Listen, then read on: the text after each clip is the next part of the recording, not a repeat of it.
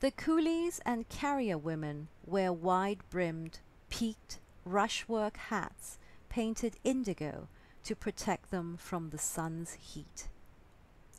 These tough, thin women carry the contents of Hong Kong's mansions up the mountain.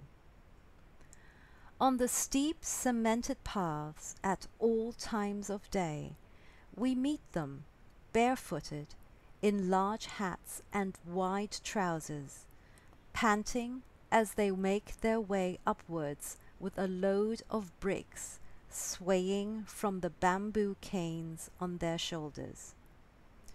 Most of them have a child clinging to both their back and chest.